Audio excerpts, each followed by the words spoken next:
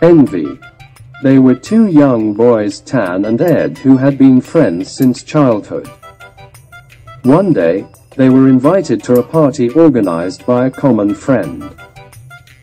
They decided that Tan would go to the Ed's home, from where they could head to the program.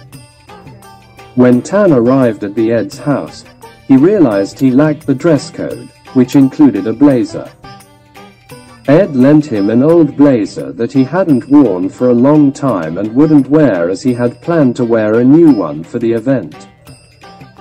Initially, Tan didn't mind wearing the leftover blazer, as he thought it was just a matter of adhering to the dress code to get into the program. So Ed wore the new blazer, and they headed to the program. He believed that the new blazer made him look better and more stylish than his friend. While leaving the house, they bumped into his dad, who praised both of them. However, he specifically commended his son's friend for wearing the old blazer well. Ed carefully examined his friend's blazer, which happened to be his old, discarded one.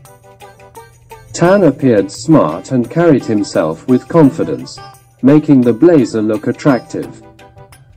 But as he glanced at his own blazer, he felt satisfied knowing that it was new and more fashionable. He thought his father was simply being humble and praising his friend to boost his spirits. Upon arriving at the program's entrance, they encountered the organizer friend. Both of them were greeted, but the friend complimented Tan on his authentic old-school blazer. This caused Ed to seriously reconsider his choice.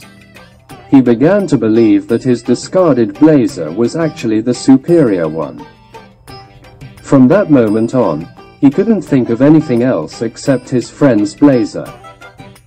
The more he looked at his friend, the more attractive it seemed.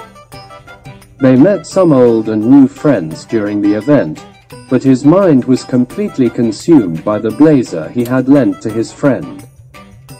Every time he glanced around, he felt as though everyone was looking at them and their blazers, and that his old blazer was being favored over his friend's overall appearance.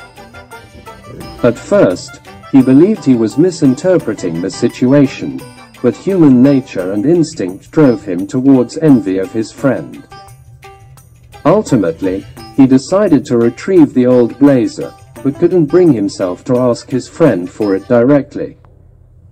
Thus, he began devising a plan to switch the blazers without being mean-spirited. As a result, he insisted that his friend drink several shots of whiskey, eventually getting him drunk. Then, he persuaded him to join him on the dance floor. Amidst the crowd, he took off his blazer, threw it up in the air, and repeatedly encouraged his friend to do the same until he complied. Swiftly, he caught the old blazer and exchanged it with his friend's new one. He wore the old blazer while leaving the new one with his friend, who appeared confused by his actions. However, being close friends, his friend took it in stride, wore the new blazer without further thoughts, and continued dancing for a few more minutes before heading to the bar. Observing that his friend had no objections or concerns, Ed now relished wearing what he believed to be the superior blazer, feeling a great sense of pride. At the bar, they stood together and ordered 2 more drinks. They could still see the entire dance floor, where many others were still dancing. It was there that they encountered a beautiful girl who had noticed them dancing earlier. She introduced herself and praised Tan for being such a skilled dancer and for his new blazer. He simply thanked her, and they continued their conversation.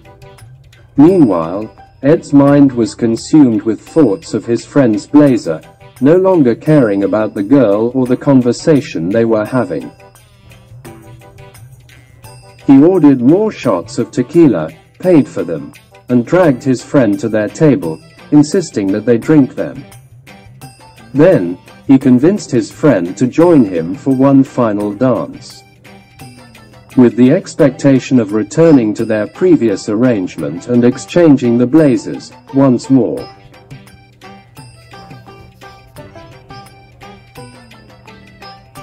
Thank you for the views. Please support with a like and subscription.